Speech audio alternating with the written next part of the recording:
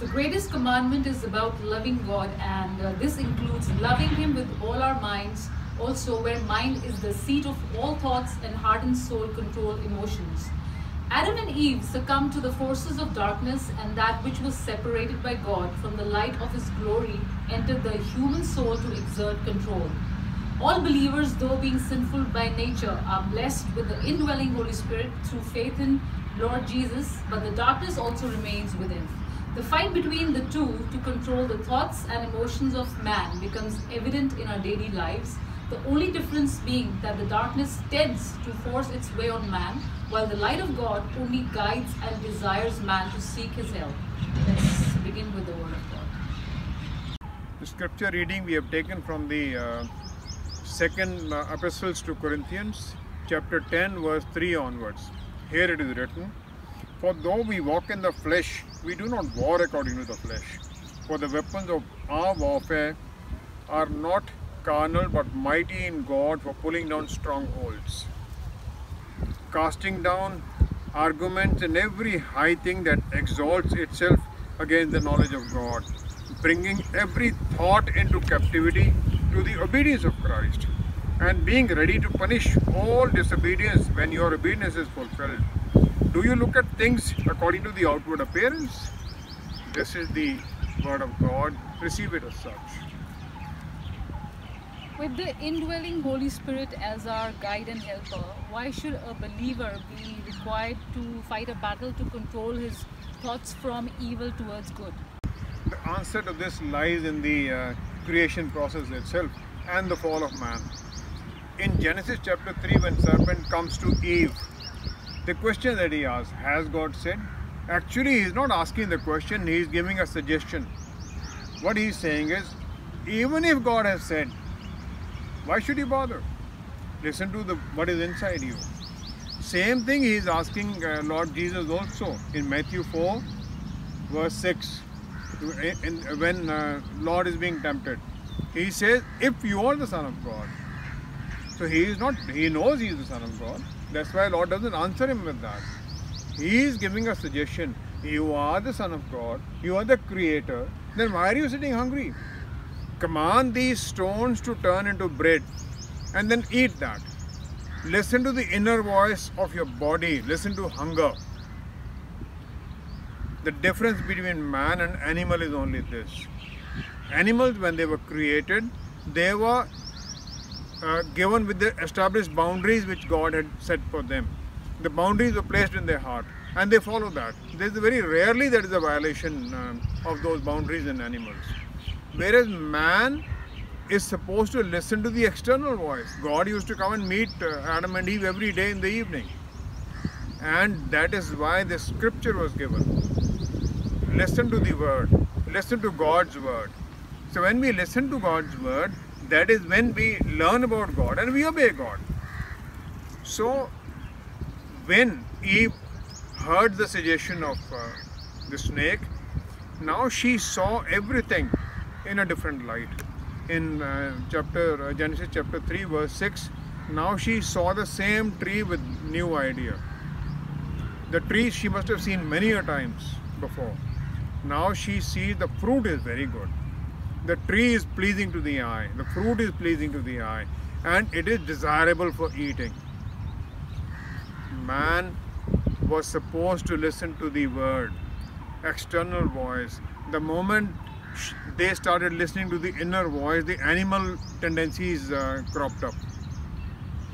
And the violation of God's instructions automatically came in. Darkness, which was separated from the light of God, from the glory of God, that entered mankind. So the darkness now prevails in man. The light of God was already there, His glory was there inside man. Darkness also came in. Now the difference between darkness and light is, light does not force anybody to do something. God has given free will to man to follow whatever he chooses, to follow God's word or to follow evil. Whereas darkness makes evil so attractive that we are tempted towards that. Virtually, darkness forces us to obey its commands. That is why the distortion in that power equation of creation and destruction that was placed in man, because man was created in the image of God, image and likeness of God. So the power to create and destroy was also in it.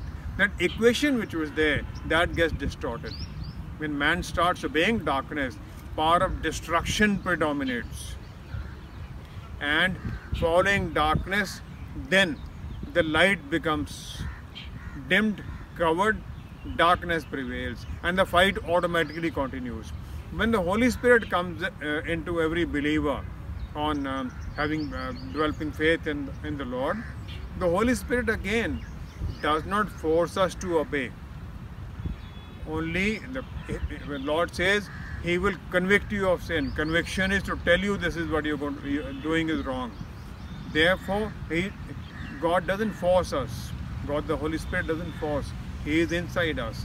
That is why the two forces, they are leading us into different directions, and the fight continues. That is the reason for this. Thought formation is a continuous activity in the mind. What does it really mean to control our thoughts, and can we really control our thoughts, especially the negative ones? Yes. God created universe for His glory. That is what we have seen in the first question also. In the book of Isaiah, chapter 43, verse 6 and 7, here it is written, God says, "Bring my sons from afar and my daughters from the ends of the earth, everyone who is called by my name, whom I have created for my glory. I have formed him. Yes, I have made him." He says, my sons and daughters. He created man in His image and likeness. The thought process also was supposed to be as per like God's. God doesn't have evil thoughts. God is love. So, evil thoughts only entered when we got into sin, and the forces of darkness entered us. And the forces of darkness started influencing our subconscious mind. The word which is external was given to us so that we register that word into our subconscious mind, and then our thought process would be as per that word. But now, because the darkness is inside, the thought process itself is changed. The distortion has occurred there. And if we see Romans 6 verse 16, here it is written, Romans 6:16, "Do you not know that to whom you present yourselves slaves to obey, you are that one slaves whom you obey, whether of sin leading to death or of obedience leading to righteousness?" Whom do we choose to obey? That is the question. If we choose to obey the forces of darkness, we will get evil thoughts only, because we are slaves to that. When we are slave to somebody, we are thinking of that person's ideas only, what that person would be doing. That is a form of idolatry, and we have made that as an idol. We follow that, we think about that only. That is why evil thoughts would come. In Exodus chapter 7 verse 1 to 3, we find God tells Moses, "I have made you like God to Pharaoh." But before Moses is sent to Pharaoh, he is already told, "I have hardened the heart of Pharaoh. He will not listen to you." God had already influenced the mind and thought process of Pharaoh, hardened his heart. The moment Moses would go, he won't listen. And thoughts are like birds flying in the air. If we allow the bird to form a nest in the head, that is when they take their domicile in us.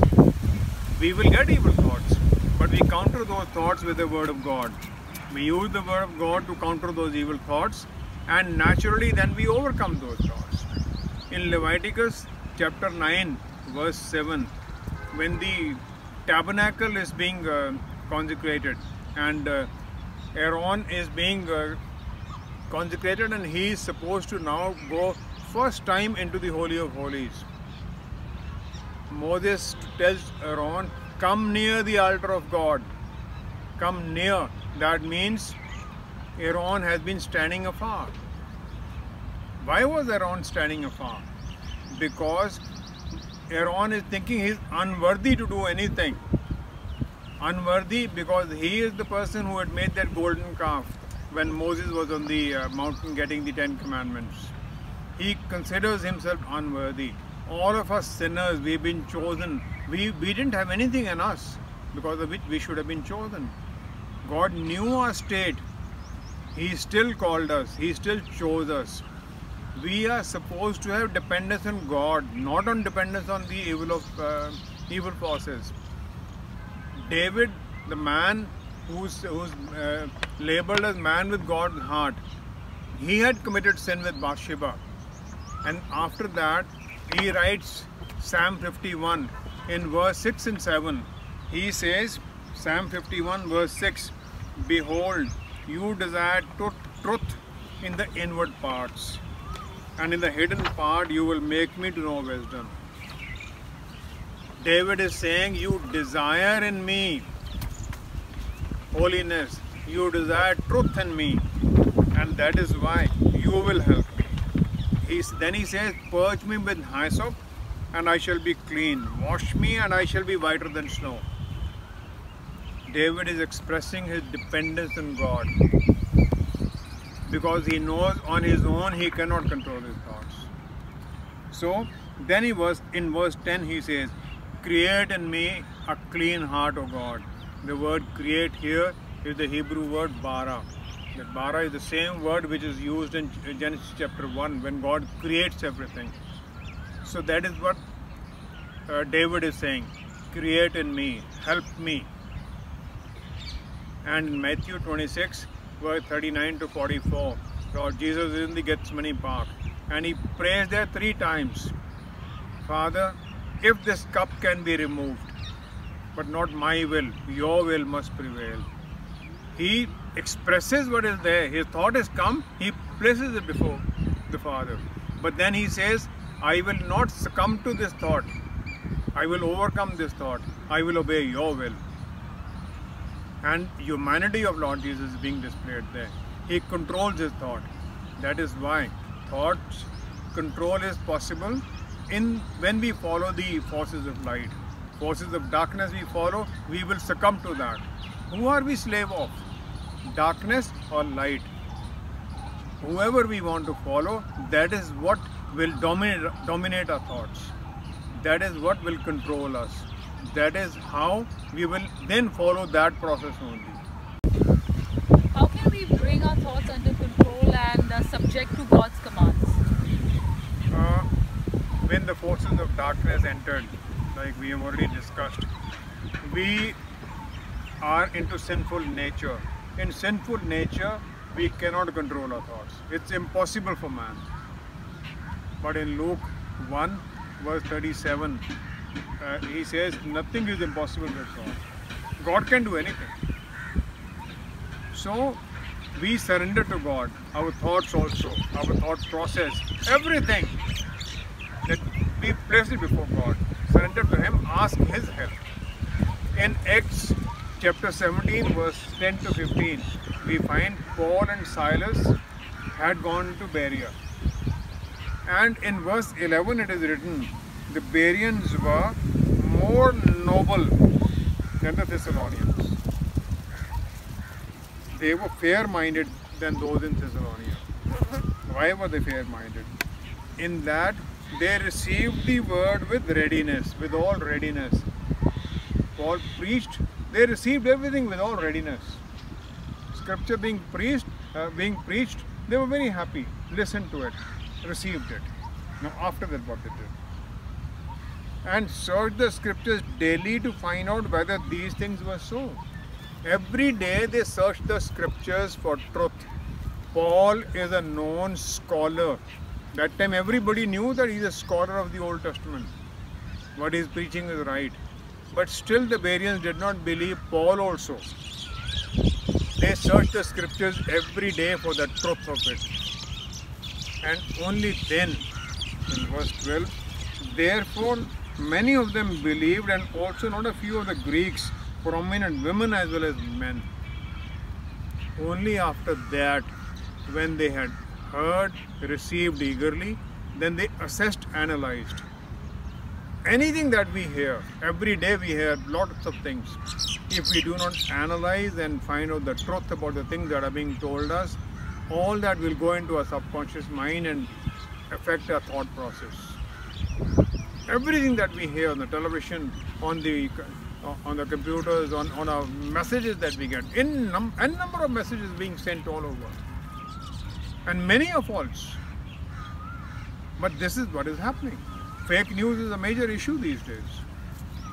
And the Cambridge Analytica, the way they influence, it is supposed to have, they have alleged to have influenced the elections in America by analyzing the thought process of people. That is why, like the Bereans, we must think, assess, only then believe. In 2 Corinthians chapter 11, verses 13 and 14. 2 Corinthians 11, verses 13 and 14. Here it is written, for such are false apostles. Who are false apostles? Deceitful workers, transforming themselves into apostles of Christ. They are deceitful, but they are calling themselves the apostles of Christ. And no wonder, for Satan himself transforms himself into an angel of light. That's what Paul is telling them. Satan also transforms himself, presents himself as angel of light. He presents himself as equal to Lord Jesus. So we are supposed to follow Berean's example. Listen, assess, only then believe. Then in 2 Corinthians chapter 10, verse 3 to 5, he says, for though we walk in the flesh, we do not war according to the flesh. We walk in the flesh. We do not war according to the flesh. Our war is with the power, that is through the divine power. The power that we are receiving is from God through the Holy Spirit. This power is sufficient to demolish strongholds that are established in us, strongholds of forces of darkness. So we can demolish all these. But what are these weapons? First weapon is prayer. Prayer is the thing, is the communication with God. It is communicating with God, placing our requests, knowing God, placing our thoughts, desires, everything before God. And then seeking His help, seeking His, like David is saying in Psalm 51, create in me a new heart. Asking Him for all that. Then next is faith. Faith in the Lord, faith in the Scripture, faith in the truth of the Scripture. That what is written here, this will happen and He will do it. Then prayer and faith gives us hope. Hope that what He has promised will come into being. What I have asked, we will receive it. That is then happens. Then this hope transforms our life. We start loving God, we start loving our neighbors. God's Word and His Holy Spirit then start transforming us into the image of God, into the image of Son of God. Lord Jesus was also tempted in the wilderness, and Satan quoted the Scripture to Him. Lord Jesus countered every time with the Word of God, and certain parts He totally ignored. Lord Jesus was asked, if you are the Son of God. He didn't answer that. He didn't even touch upon it. He said, you don't have to tell me that I'm the Son of God. I am the Son of God. I don't have to tell you, no confirmation to be given. So ignores all that. So how can we answer the distorted words of the Scripture by false apostles and others? How do we do it? If we learn the Scripture, daily read the Scripture, learn that. When we start learning that, only then we can counter temptations. Only then we can counter the evil thoughts.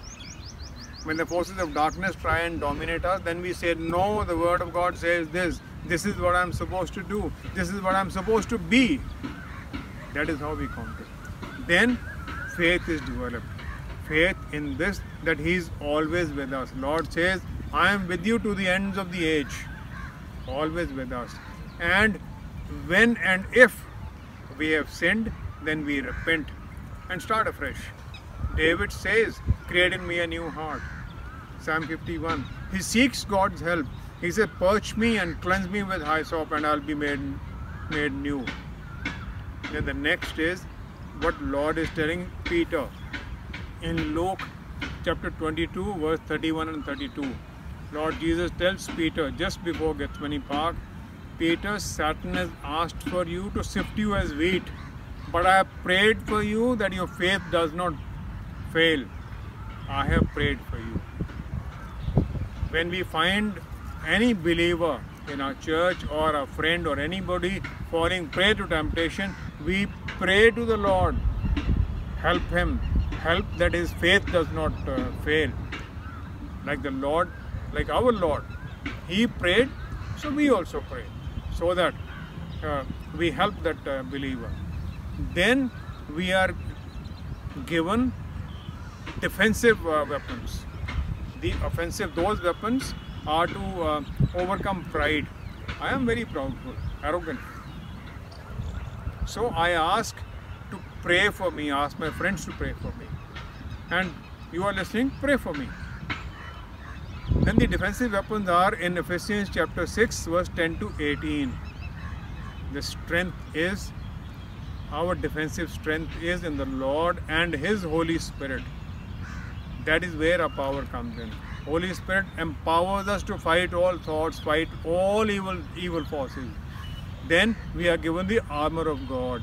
This armor of God helps us in fighting principalities, powers, forces of darkness, spiritual hosts, the evil forces that start commanding us. Then we are given this power to control those. And what is this armor? First is truth is a waistband. We use that as a truth to girdle our waist, to stand firm in that. That is to support our spine. That is what gives us the strength. Breastplate of righteousness. All emotions and thoughts are here. Righteousness of that, of God, to cover this, to control that. Gospel of peace. The word of peace, the Lord's word. That gives us peace in our heart. Shield of faith. Shield is to ward off the weapons fired by the evil forces. Faith is the shield. Helmet of salvation. Helmet is covering our head, most vulnerable part. Then salvation that is available to us through the Lord. Then that is our helmet. And sword to attack is the Holy Spirit. Is a double-edged, two-edged sword. We use that. And that is the most powerful weapon. And through prayer and watchfulness, we persevere. We pray and we are watchful like the Bereans. Listen, analyze, assess to the truth. We are watchful what is being told to us. And then in truth we persevere. We persevere in our fight and we then emerge victorious. That is the only way to control our thoughts and fight the principalities and powers that are trying to control us. Is it really possible to control our thoughts as Apostle Paul has said? When Paul says and writes in the scripture, as per scripture, everything that is written in this book is true. It is totally true. It is God breathed. God breathed means this is a living word. When Paul could do it, so can we. When we were coming for the shoot today in the afternoon, you only insisted, the temperature here is very high, 36, 37 degrees. You insisted, no, we will go out. I was saying we can shoot it at home. That is the difference between overcoming our thought and falling prey to that. Scripture says, love God and love one another. Once we follow these two commands, it automatically ends jealousies and pride goes. We are loving others, we are trying to build that person up. We don't step over somebody and push somebody down and bring ourselves up. We are putting up, everybody we are building up. Apostle Peter's epistle, first chapter, first book and fourth chapter, 9th, 10th verse. He said, be hospitable to one another without grumbling. As each one has received a gift, minister it to one another, as good stewards of the manifold grace of God. If anyone speaks, let him speak as the oracles of God, building up one another, helping each other in controlling the thoughts, humbly managing everything. No complaints, neither bringing on somebody, but nor building ourselves up. Everybody being taken together. That is what was there in the first church, as mentioned in the book of Acts, the first 3, 4, 5 chapters, and even beyond, the whole book of Acts.